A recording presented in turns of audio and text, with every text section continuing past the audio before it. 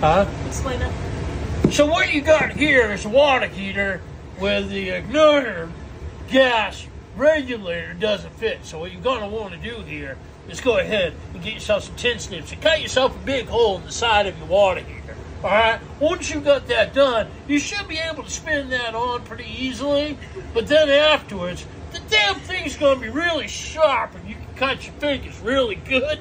So what you're going to do is get yourself some tape and go ahead and cover up them sharp edges. But be careful because some bitch of metal can still cut right through that goddamn tape and get you like 14 times.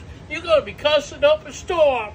That's not a problem. Once you get it all in there, now what you're going to want to do is go ahead and get yourself some pipe dope and go ahead and put the pipe dope on these here lines and get that all situated. All right, here we forgot to put pipe dope, so we're just going to go ahead and take that off. All right, the wife got tired of smelling that stuff.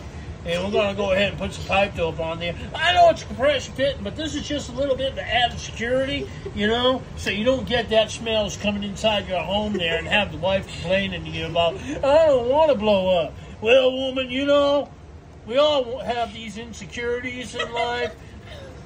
All right, that's all I got.